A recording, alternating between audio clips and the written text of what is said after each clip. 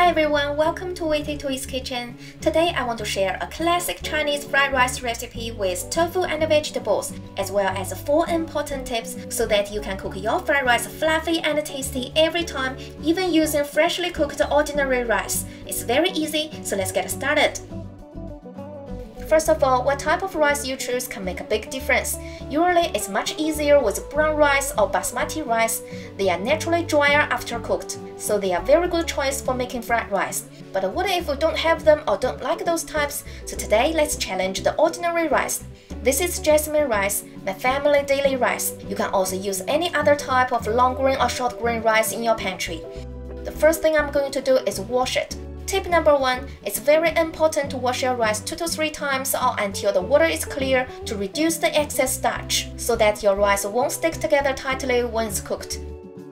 I'm pretty sure you've been told many times to use chilled or leftover rice only to cook fried rice to create a fluffy texture, but let me tell you, that's not true. Then we're gonna cook it.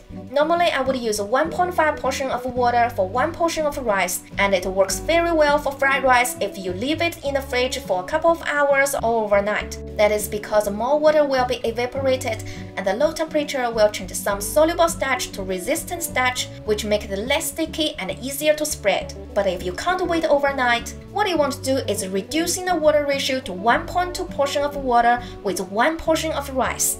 This is tip number 2, so that your rice will be cooked but not as wet. While waiting for the rice, we can prepare some protein and grains. Cut some firm tofu or pressed tofu into about 1 cm cubes. I'm using pre-marinated pressed tofu, which is usually available in Chinese grocery store. It's much drier than normal firm tofu, so the texture is firmer, very similar to ham. You definitely want to give this one a try if you don't like tofu. Then dice half red onion, as well as spring onion. I like to separate the white part and the green part of spring onion so that I can add them in at a different time to give my fried rice a multi-layered taste.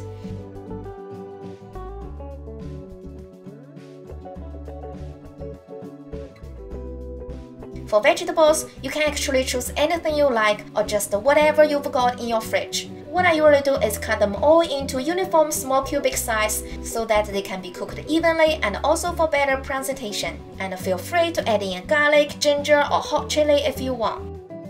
When the rice is cooked, take it out straight away into a large plate or bowl, then separate them up a little bit and set it aside for about 5 to 10 minutes to let some water evaporate as it's very hot. So this is tip number 3. Very simple, isn't it? And the other good news is that we don't have to wait until the rice completely cool down as well. We can move on to the wok straight away because it will just take roughly 10 minutes until the step of adding in the rice. Put a wok or pan on high heat, add in 1 to 2 tablespoons cooking oil. Saute the tofu cubes until golden brown. Then take them out, set it aside. Leave the oil in the wok, add in the red onion and the white part of green onion. Cook for another 2 minutes or until aromatic.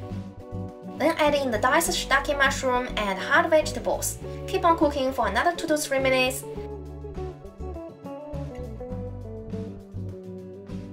Now it's time to add in our rice. The rice is not steaming hot anymore, but still warm and soft, so just give it a gentle toss.